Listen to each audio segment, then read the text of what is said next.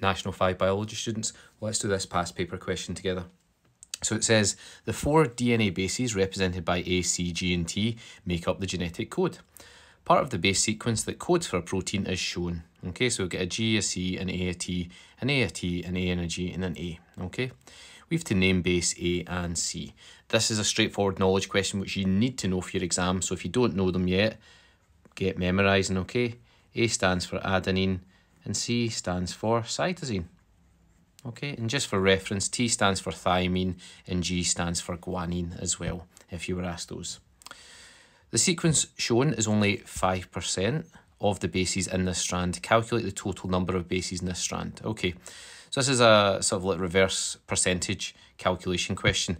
So it's telling us what 5% is, okay? 5% is 1, 2, 3, 4, 5, 6, 7, 8, 9 bases, okay?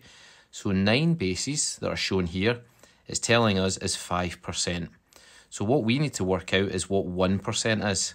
So if we do 9 divided by the 5%, that should give us 1%. And 1% is 1.8.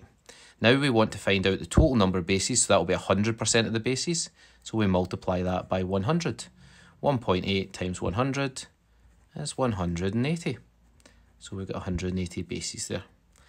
Okay, and lastly, 3b, name the type of molecule that proteins are made of. Again, this is a straightforward knowledge question, and you need to know this one.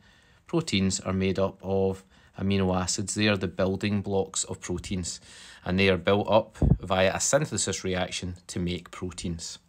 Okay, folks, hope that helps. See you in the next one.